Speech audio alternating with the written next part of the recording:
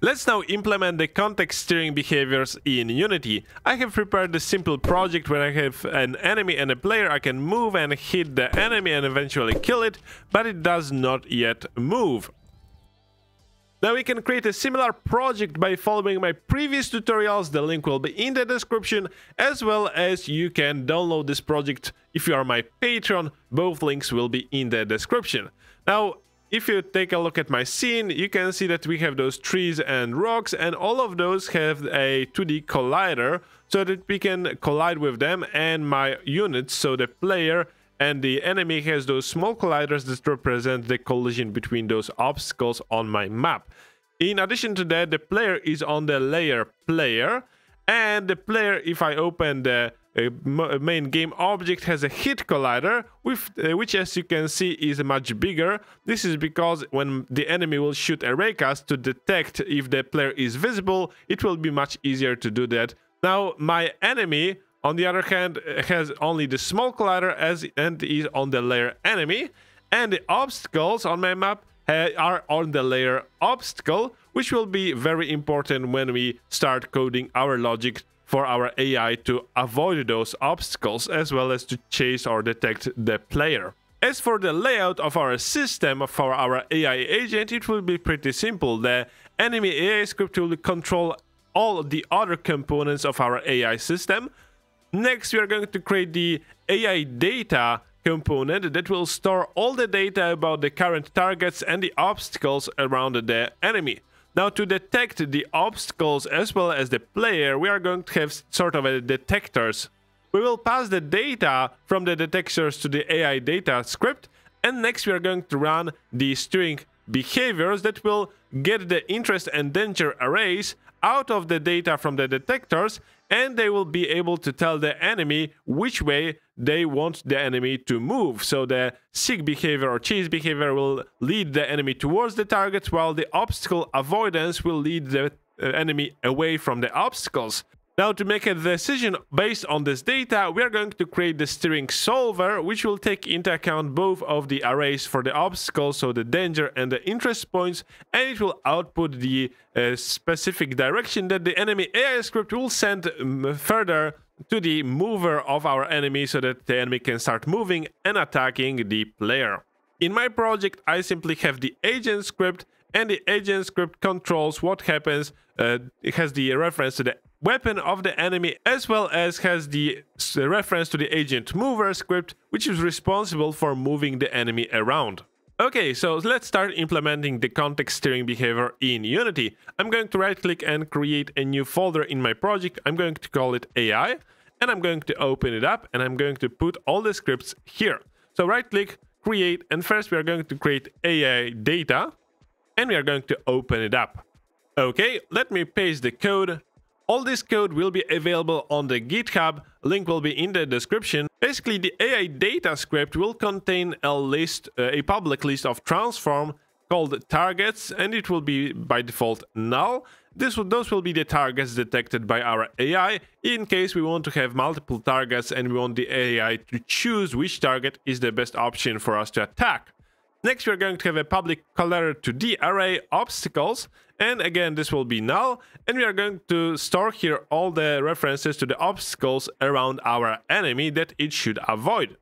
Next, we are going to also store a public transform current target reference, so this will be our current target that we are going to follow.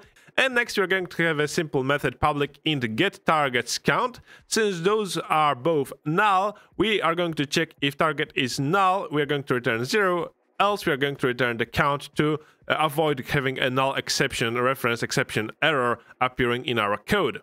Okay, let's save this, and to fill in those two collections, we need to now create our detectors. So let's go back to Unity. Okay, great. We can drag our AI data on our enemy, since this will be the AI data specific to this enemy, and we need to have a reference to this so we can as well place it on the main object. Okay, so let's create our detectors. Right-click, create a new C# script. I'm going to call this detector. This will be the abstract detector. Let's click enter. Let's right-click, create a new C# script. I'm going to call this obstacle detector. Okay, and the third script, let's right-click, create a new C# script, and this will be the target detector. Okay, so let's start with the obstacle detector. Let's double tap on this. Okay, let me paste the code here and let me explain this. So first of all, we will have some fields. So first one will be serialized field private float detection radius, and this will be set to 2, which means that we detect all the obstacles in the distance of 2 fields from the 2 spaces from the enemy. Now this will allow us to only take into account a couple of obstacles at once. Next, we are going to have a serialized field private layer mask, which will be the layer mask representing the obstacles. Next, we are going to have a serialized field private bool show gizmos, and this will be set to true by default. So we are going to display which obstacles were taken into account in this frame, so that you have some feedback from the system in case something doesn't work as expected. And lastly, we are going to have a collider to the array colliders, where we are going to save the references to the freshly detected obstacles for the sake of our gizmo. Next, we are going to have a public override void detect method that takes in the AI data. This is a script that we have created a while ago. Now this has the override keyword because the detect method will be an abstract method, and we are going to add to this obstacle detector the inheritance after those 2 dots. Let's type detector. And this will just make it easier for us to get a list of detectors inside our enemy AI script that we are going to create later. So for now, don't worry about the stretch squiggly line. We're going to have a public override void detect detects in AI data, and we are going to use colliders. So this array equals physics to the dot overlap circle all. We are going to create a circle cast that will detect all the obstacles around. So transform.position is the center of our circle, detection radius is the radius of the circle, and the layer mask decides which objects are taken into account and detected as the colliders. And next we are going to assign AI data obstacles equals our colliders array. Okay, and this is basically it. Then the rest of the logic is how to draw gizmos. So we are going to prevent drawing the gizmos if we uncheck our boolean flag at the top. If application is playing and the collider is not null, we're going to use the red color, and for each collider we are going to draw a sphere. So basically a dot representing that this obstacle was taken into account by this enemy. Okay, so to fix this stretch squiggly line, we are going to save the script. Let's slide up where there is the obstacle detector inherits from the detector. If you are using Visual Studio, you can right click on this and go to the definition, and we are in this detector class. All we need to do here is delete the content, make this class abstract. So let's type abstract. Okay, and now I'm going to place this public abstract void detect method that takes in AI data, and this is it for our detector class. Save this script. Let's go back to Unity. Great. And last thing that I want to do is create this target detector. So let's double tap on the script to open it up. Okay, and again we are going to inherit from our detector class, and since we did that, we will need to right click here, quick action, and implement our abstract method detect. I'm going to paste the code here, and I'm going to explain it again. So at the top, we are going to again have some fields. Serialized field private float target detection range. Since this is the target detector, we're going to want to detect the player that is around, if the player is around our enemy. And for this, we are going to set the radius to be 5. Again, we are going to use a circle cast to detect if the player is around. Now we are going to need 2 layer masks. So serialized field private layer mask, obstacle layer mask, and the player layer mask. This is because we will need to check also if the player is visible to our enemy, and this is why we need to have the player layer mask here. Next, we are going to have a serialized field private bool show gizmos as in the previous script, and we are going to have a list of transform colliders. Again, this is only for the sake of drawing our gizmos. Now we have our public override void detect method that takes in AI data. Now we take in the AI data as an argument to this method because we only want to have the reference to this AI data in one place in our enemy script, and this script will pass to those detectors and to other, so the to the steering behaviors the reference to our data that we want to use for our logic. Okay, so first of all, we want to find if the player is near. So all we are going to do is save the collider to the player collider, and this will be physics to the overlap circle without all. So this will only select one object, one collider, starting at the transform.position, target detection range, player layer mask as the third argument. This will create a circle, and we are going to detect if in the circle there is an object with the layer mask player, so this with the player layer on it. If we have that, we also need to check if we can see the player. So if the collider is not null, we need to check if we can see the player. So vector to direction to the player is the player collider transform position minus the position of our enemy. So transform.position, we need to normalize this. And next we are going to use as usual raycast hit to the hit equals physics to the dot raycast, and we are going to start from the transform dot position. So from the position of our enemy, we are going to use the direction as the direction of the raycast. Target detection range will be the limiting distance that we use to detect the collider, and the obstacle layer mask is the layer that we want to use as the layer to detect if there is a player or an obstacle there. So actually the obstacle layer mask will also include the player layer, so the naming can be a bit better. For now, let's take a look at the rest of the logic. We're going to have the if statement. If the hit.collider is not null, so if we have detected something, and this logic will basically check if the collider's layer mask is the same as the layer assigned to this player layer mask. So this is just the logic that we use to check this. And if the object is on the player layer, we are going to call the colliders equals new list of transform, and we are going to assign the player collider.transform. Since our script is very simple, to check if our logic is correct, we can add this debug.drawRay from transform.position in the direction times the target detection range, and we can apply the color to just see if our raycast is created correctly, if we can indeed see the player, or if there are some issues with our code. If this is not true, if we have not detected the player, we are going to set colliders to null. And in case we have no collider detected, if the player is not near, again, we are going to set the colliders to be null. And we are going to assign this AI data.target equals the colliders. In any case, we are going to assign this to our data. Now again, we are going to have this onDrawGizmos selected method. So when we have selected this object, we are going to check if showGizmos is not false. In this case, we are going to draw the wired sphere, so the area of the detection and the collider that we have detected using this logic. Okay, with this done, let's save this. Let's go back to Unity and implement those detectors.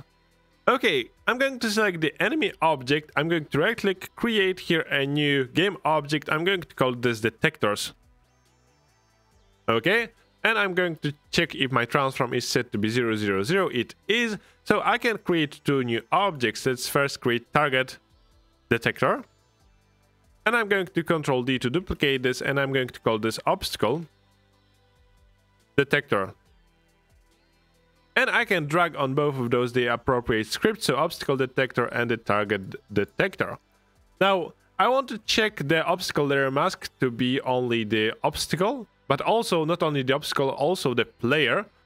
The idea here is that when we raycast our ray, we can detect either the obstacle or the player, so this is why we need those two layers. If we hide behind this obstacle, then the enemy will shoot a raycast, and it will first detect the obstacle, and that's what we want to achieve. But if we go out of the hiding, the enemy will select the player, because it will shoot a ray here at the player. And actually, we're going to be able to test it in a bit. For now, let's assign the player layer mask to be the player, and this should be it for the target detector. Obstacle detector, let's select it, and the layer mask will be the obstacle alone, and this should be now it. Okay, but actually we are not calling the method to detect any of those objects yet. That's why we are not going to be able to detect anything yet, but we should also see the gizmos. So if we press play now, if we have the target detector selected, if we select the show gizmos, and if you toggle the gizmo on, you're going to see the circle that was created near the enemy, so we may want to change the color of this. Basically, this is the detection range for our enemy. So to test it, let's stop it and let's create our AI script, enemy AI script. So let's create a new C# script. Let's call it enemy AI and let's open it up. Okay, great. So let me paste the code here that we can use right now. So at the top of the enemy AI, we are going to have a serialized field private list of detectors, and we are going to have a serialized field private AI data reference because we need to pass this to our detector. Next, we are going to have a serialized field private float detection delay. So every 0.05 of a second, we are going to perform the detection. This could help us with the performance of our game so that we do not detect our obstacles and the player each frame, but every specific time delay. Next, in the start method, we are going to call invoke repeating, and we are going to create a perform detection method that we are going to start invoking from the start. So this is the first value 0, and the detection delay is the repeat rate. Next, we are going to create our perform detection method, so private void perform detection. This must match the name that we pass here as a string, and we are going to simply loop for each detector in the detectors. This is our list, and we are going to call detector detect passing the AI data reference. Okay, so this is how we are going to run our detectors. Let's save the script. Let's go back to Unity. Okay, great. Let's select our enemy object, and we are going to assign here the enemy AI. And this script will need to have the reference to our AI data that we have already assigned here. We are going to assign it. And the detectors, we can assign the detectors that we have created. So we're going to drag the target detector object to our detectors and the obstacle detector to our detectors. Now we should be ready to test our detection mechanic. So let's press play. Okay. And if we select our target detector and check show gizmos, you should now be seeing this raycast shot from the enemy towards your player if the player is close in range. So let me select the target detector and enable show gizmos, and now you can see that we are in the circle of this detector and we are shooting the raycast. If I move my enemy behind the obstacle, even though the player is in range of our circle, we are not shooting the raycast because the enemy is not visible, because the player is not visible, and we are shooting basically the ray at the obstacle here. Now, if we select the obstacle detector, you should now see the red dot appear on top of this obstacle. If we move our enemy closer to this rock, we're going to see that now this rock was taken into account. So now we know that our detectors for the enemy work.